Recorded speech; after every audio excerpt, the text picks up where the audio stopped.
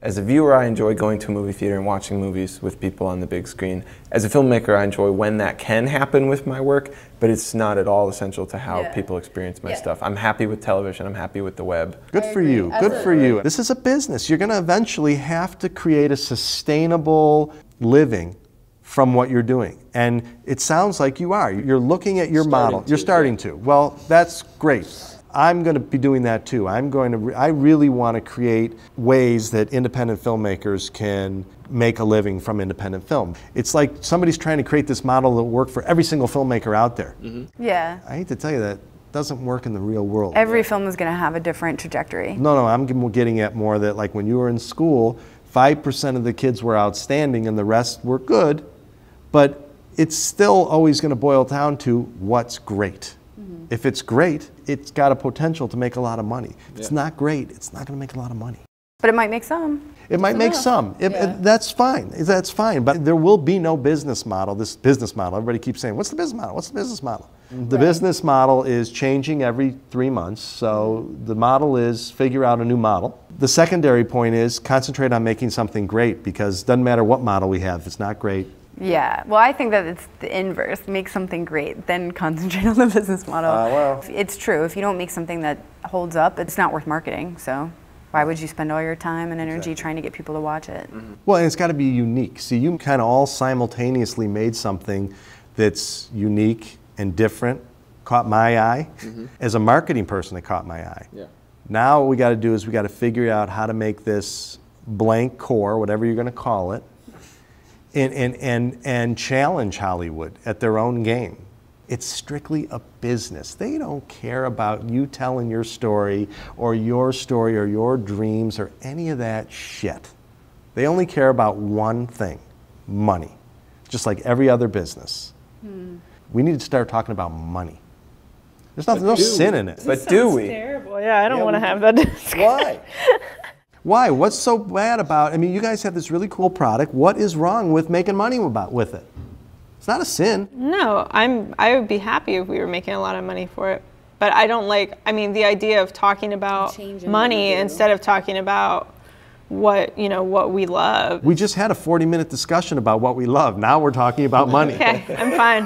No, I am interested in figuring out how to make things that, I mean, I feel like I love LOL. Like, I still have yet to see like some of your other films, but like I love what you make. Thanks. And I do agree that there should be no reason why it shouldn't do well, because I think a lot of people watch what you do. I mean, like Pace wouldn't have put you on the cover if you weren't making stuff that people wanted to hear about. Let's wait and see that. Let's see. Well, I think you're doing the same thing, and so are you with your show. And I think your film, like just on the little bit that I've seen of it, like I liked what I saw so far. My roommate Jay is really into seeing art films and like things that are really beautiful and like evolve, and like I know that he would love it, and I know that there's like a lot of people out there that all love that stuff, and I feel like the only thing that's separating us from truly being successful enough to like, I mean, not live extravagantly, but live, you know, off of what we do is the system that's already in place. But the system that's in place right now is so weak and crumbling. Well, what is the system? I mean, just the Hollywood system, I think, is what's in place right now. Even though the Hollywood infrastructure is crumbling, there still is this kind of thing of like, oh, what movie's out? Like, I go to the movies every weekend because I want to be in a theater. Like, I think it's fun. It's like a date. Okay, but I hate to tell you, the Hollywood system's not crumbling. They're not crumbling. They are making a living. Actually, they had a pretty good year this year, you know? I mean, they're freaking out, even if they're making okay amounts of money. I don't think they're freaking out, okay? I mean, whatever, that's just my opinion. I feel like every time I hear an article, it's sort of like, I think we're freaking out. Films aren't making money, blah, blah, blah. And it's like... No, we're freaking out. You think we are? Yeah, they have their model. They make a film. Out. Okay, you're not freaking out. I'm all right. The independent film community is freaking out. The community that's really truly freaking out is the community you talked about, that is studio movies disguised as indies. You don't think the micro community's freaking out? No, I think the micro community They're in the same spot they've always been in. Has never been able to find money for their movies. Oh, okay. It's that mid-level sort of like $2 million, some famous people in it kind of movies. Right. Those movies are being destroyed right now. No, all of those huge Hollywood movies are succeeding. Right. Tiny movies are the million and up. It's the middle zone that's like the floor has dropped out, and all those companies that used to exist to make those movies, I know. the specialty divisions of the studios, they're all going out of business. Yeah. Again, it was newsworthy to say it was an independent picture. It's not so newsworthy anymore. Now they're going for marketing. I had a friend that worked at Disney, and he said, this is our motto. We make something and people respond to it, we churn 10 more out exactly like it. Right. That ain't art, that's just, it's a business, you know. That's how it works.